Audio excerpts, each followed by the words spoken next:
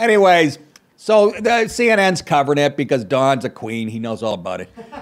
Okay, this is amazing. Don Lemon brings up the need for slave reparations from the royal family. He brings this up as he's interviewing a woman who's from, you know, England. It would be like, you know, Obama getting shot. And me going, yeah, well, you know what? He grew up with Marxists and he tried to fuck up our country. Show some respect, Don. Here is Don. Well, that's the pose everybody knows him from. He's waiting for a fucking gob of Hellmann's to land on that dirty tongue of his that he just pulled from the ass of a 12-year-old Cub Scout.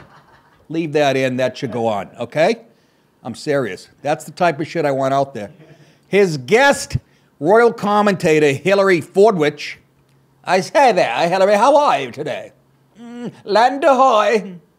Hillary Fordwich says, yes, people should be demanding reparations from the African leaders who sold them into slavery. Watch how she lays this out. Don's like, oh boy, did I just, yeah, I just destroyed her with this. And he gets, well, I think that was his mouth after she bitch slapped him with knowledge and facts that he's never heard. And that's the problem, by the way. People like Don Lemon, nobody's ever told him the truth, and they don't want to know. You think he learned that in college? He probably went to Jackson State or Howard.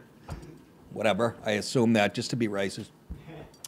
But the lady with the pearl necklace, no, said the 8-year-old Nick di Paolo. Watch, apparently she was good friends with, I don't know, watch her school Don Lemon. Is he sleeping right there or getting blown? Let's listen to her teach Don a history lesson about slavery. The public are wondering, why are we suffering when you are, you have all of this vast wealth? Those are legitimate concerns. Well, I think you're right about reparations in terms of if people want it, though, what they need to do is you always need to go back to the beginning of a supply chain. Where was the beginning of the supply chain? That was in Africa. And when across the entire world, when the slavery was taking place, which was the first nation in the world that abolished slavery? The first nation in the world to abolish it. It was started by William Wilberforce, was the British. In Great Britain, they abolished slavery. 2,000 naval men died on the high seas trying to stop slavery.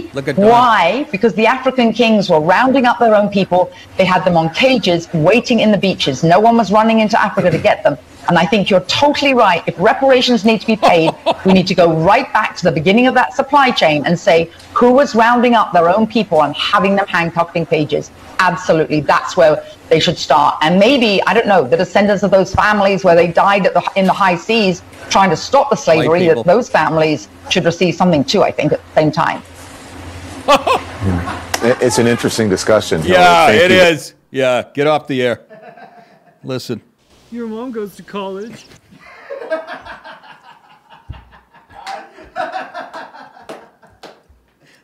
The homosexuals. Hey, Don, you got knocked the fuck out.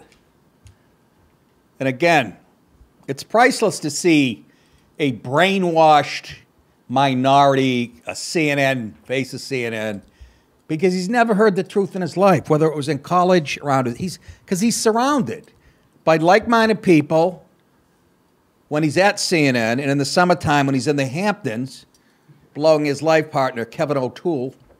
What? Kev, I just made it up. I have no idea if he exists or not. Yeah, he's never heard the truth. I love how he ended it. Well, it's an interesting discussion. Yeah, because somebody else has there's two sides to the story. That's why it's interesting now. You've been chirping how it's all Whitey's fault, and